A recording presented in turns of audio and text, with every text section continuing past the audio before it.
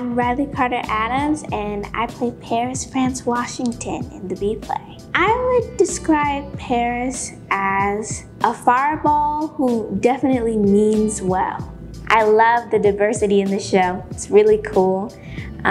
This is probably the only show that I know that focuses on Blackness and Judaism in the same show, and I think that's so cool. Something I've learned just throughout this whole process is basically it's so hard to capture like family in a correct one way because there are so many different ways families can exist.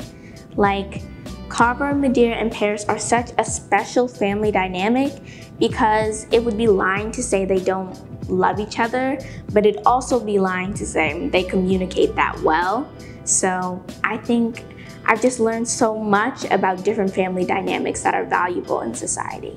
The main theme I want the audience to take away from this story is if you want people to know how much you care, you have to care out loud, no matter who it's to, because the world is so much better when you're caring for people and they see it and they know it, because that's how people feel recognized and how they go on to feel happy in their day-to-day life and accomplish good things.